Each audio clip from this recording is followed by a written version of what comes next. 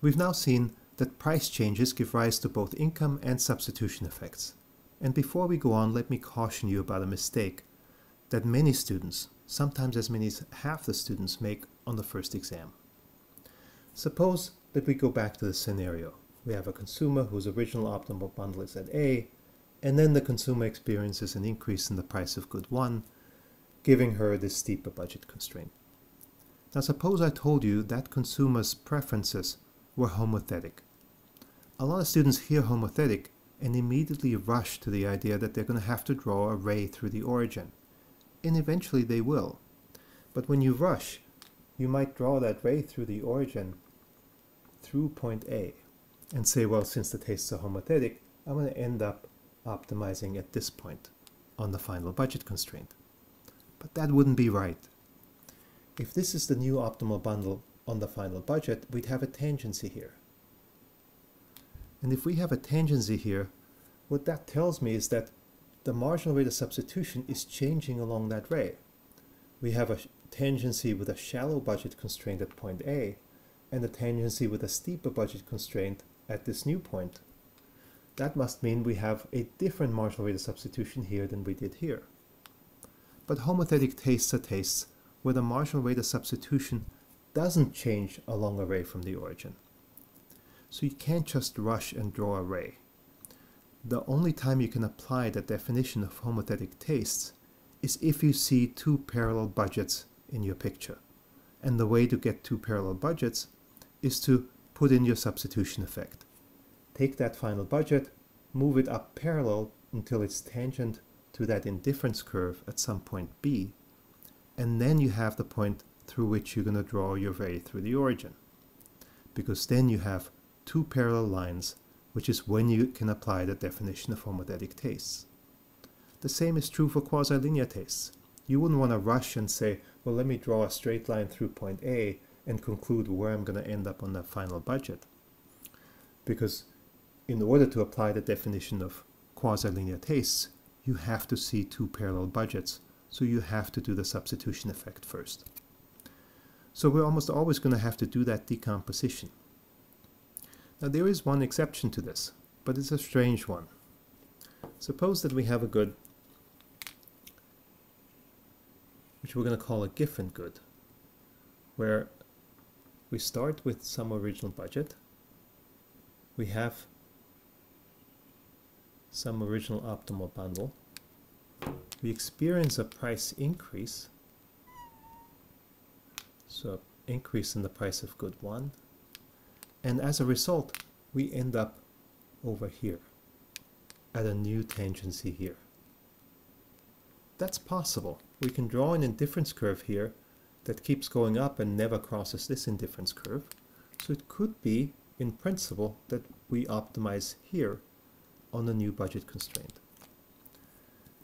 But it's something strange that's happening, because what it says is that we're actually going to increase our consumption of x1 as the price of x1 increases. So what we're looking at is an increase in the price of good 1 leading to an increase in the consumption of good 1. That's what we call the strange case of Giffen goods. So a good like this is called a Giffen good. It's in principle possible, but it violates what you learned in Econ 101 as a law of downward sloping demand. We think generally demand slopes downward, which means that if prices fall, you buy more, and if prices rise, you should buy less. This is an example where that's not happening. It's actually an example where the demand curve will be upward sloping. As price increases, you consume more of the good. So how could this possibly happen? Well, let's go back to decomposing into income and substitution effects and see exactly what kind of good a Giffen good must be. So again, we start with an original budget and with some original optimal bundle A. Then we introduce an increase in the price of good 1, giving us that steeper slope.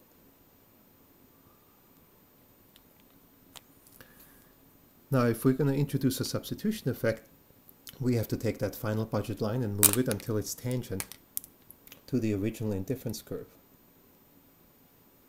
The way I've drawn that here, I've drawn a small substitution effect, less substitutability than I typically draw in my graphs.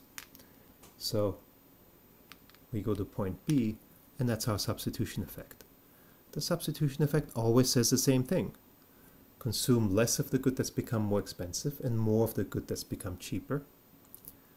And the size of the substitution effect might be small or large depending on the degree of substitutability, but it always points in the same directions. So now we're at point B, and we know if the good was quasi-linear, we'd end up straight below. We wouldn't change our consumption of X1 as we take that compensated income away from you. And if the good was inferior, then as we take income away from you, you would consume more. Since we end up to the right of point A for a Giffen good, we certainly end up to the right of point B, since point B lies to the left of point A. So we know that a Giffen good must be an inferior good. It has an income effect that says as we take income away from you, you consume more of the good. Except it's a really, really inferior good. It's an inferior good where the income effect doesn't just point in the opposite direction of the substitution effect. It dominates the substitution effect. So to get a Giffen good, we'd need to have the substitution effects be relatively small, and then have the good be really inferior so that that income effect pushes you not just in the opposite direction of the substitution effect, but is so large that it pushes us beyond point A. So you can think of it as a really, really inferior good with a small substitution effect. The kind of inferior good where that income effect is smaller than the substitution effect and where you don't get this Giffen phenomenon, we might call a regular inferior good.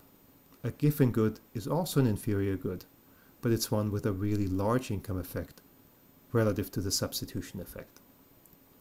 Now, oftentimes when students first hear of this, that an increase in the price might cause someone to consume more of a good, they think of a case like Gucci purses, where there's a prestige value associated with the purse, and where an increase in the price might actually increase the prestige value of the purse.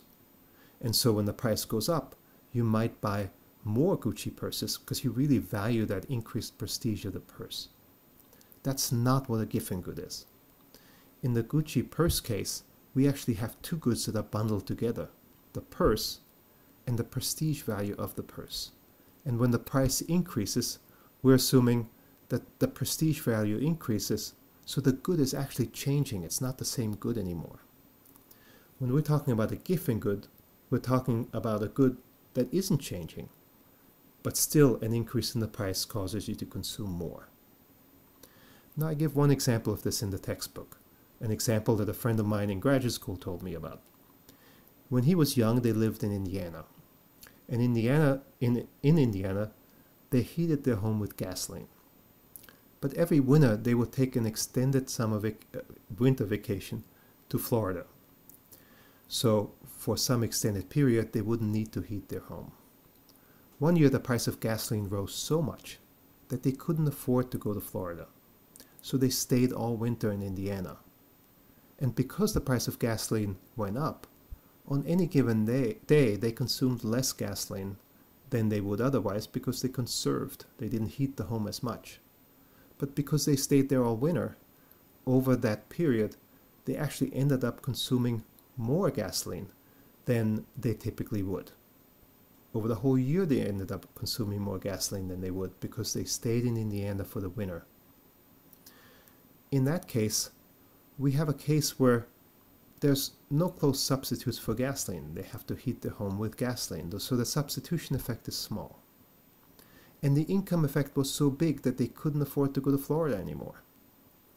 So here we had an example of a Giffen good. It's not that gasoline became a different good when the price increased. There was no additional prestige value. It's that the increase in the price of gasoline resulted in a small substitution effect and a large income effect in the opposite direction.